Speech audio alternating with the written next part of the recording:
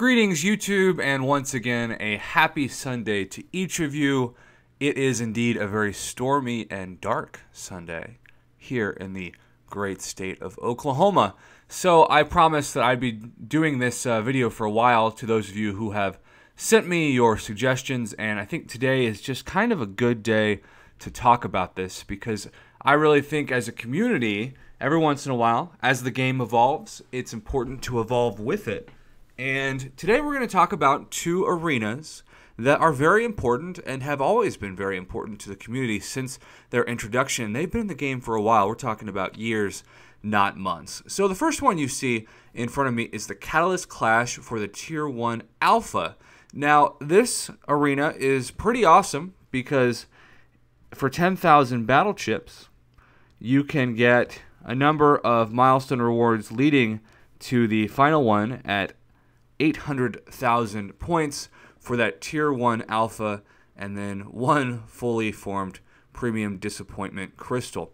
Now, why am I doing a video on this? Well, when this arena and the Tier 4 Basic Arena were first introduced into the game, it was very hard to get, especially Tier 4 Basic, but even Tier 1 Alpha. And I know there's going to be people who comment on this and say, if you need Tier 1 Alpha, just run Map 3.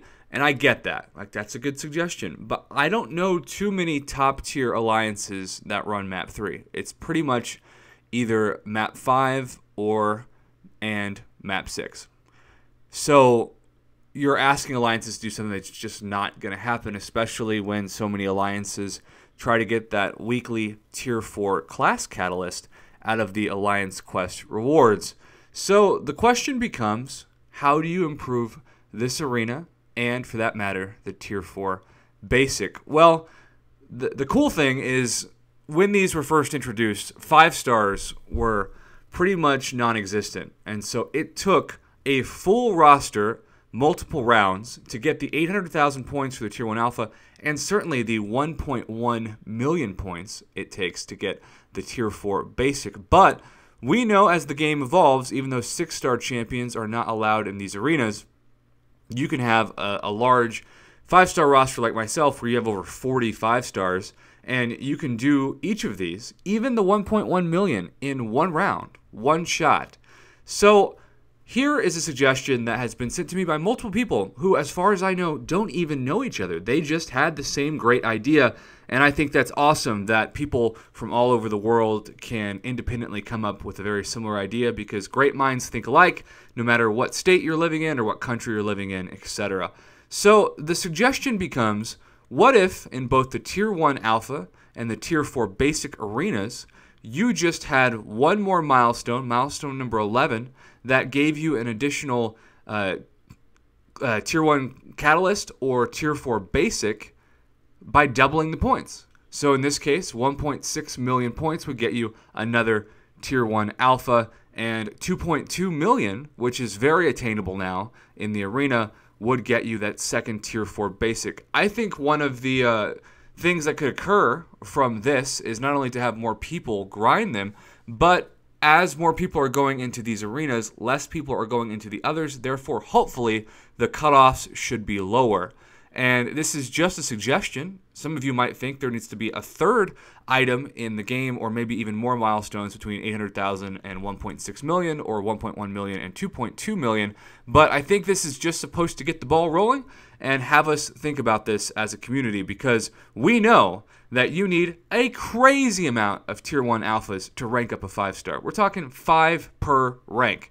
And those Tier 4 Basic are also still so valuable. Even with a 4-star, it takes 8 of them to go from rank 3 to rank 5. So for those of you who are starting out in the game, it's still not the easiest to get your hands on those. And I think any chance the game can give you to put your hard-earned work to get a guaranteed reward, unlike the poor people who keep getting 20 million in the 4-star Deadpool arena and still come up short. You want to be able to put hours and hours of time into something with a guaranteed outcome, and that's what I love about these arenas like the Tier 1 Alpha and the Tier 4 Basic. If you put the time in and you reach the score, you're guaranteed to get the reward, so at least there isn't that crippling disappointment of giving away sleep and family and love and sunlight for 3 days, only to still come up short. So these are the suggestions that have been made to me. I'm putting this out now in the community and would love, love, love your feedback and any alternative suggestions on this. Maybe I'll do another follow-up video to come at some point. And thank you again for everybody who reaches out to me with ideas for videos on how to improve the game. I know sometimes it can sound like I'm pretty negative, but I really do love this game and I just want to make it better, and it's videos like this that give me the opportunity to do just that. Have a great day, YouTube.